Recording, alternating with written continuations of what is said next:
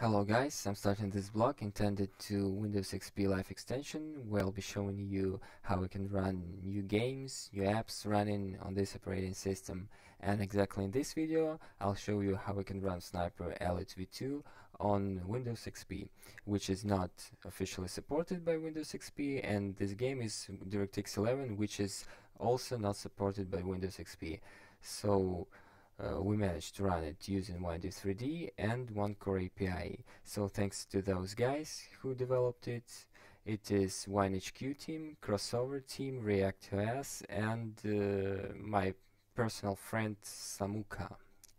His nickname is Samuka. And I also took part in developing these wrappers. So I'll show you that I'm running Windows Server 2003. This is similar to Windows XP, so please don't offend on me. I'll show you this here. Version 5.2, build 3790. This is very similar to Windows XP, and all the features that we ported to Windows Server 2003 can be easily ported to Windows XP. So let's start this game. This game is here.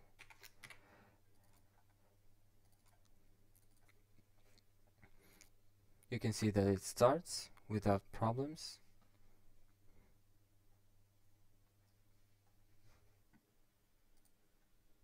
Some stutterings, some artifacts, but this is normal. And I'll go to settings and video settings. I'll show you that it is 1080p Full HD and middle graphics. I use middle graphics. I can use high graphics, but I'm not confident that it will work well, so I'll use middle graphics.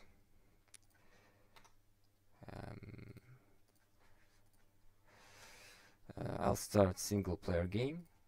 I'll continue game.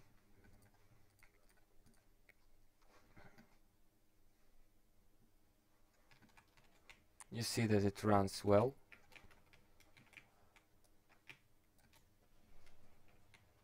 Somebody was shooting me, but I can see him.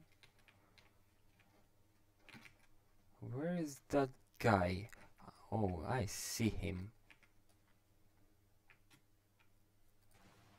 You see these artifacts, but this is not very bad because we couldn't even run this game before.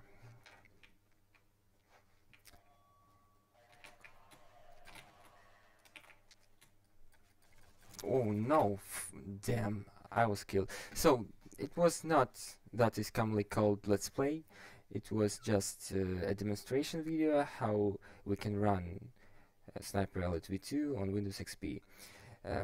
Of course no, not me. We will release the binaries to the audience who is interested, and everybody who is interested will be able to run this game on his Windows XP Server 2003 and maybe Windows 2000.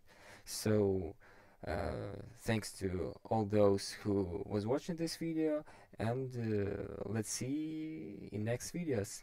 Thanks again.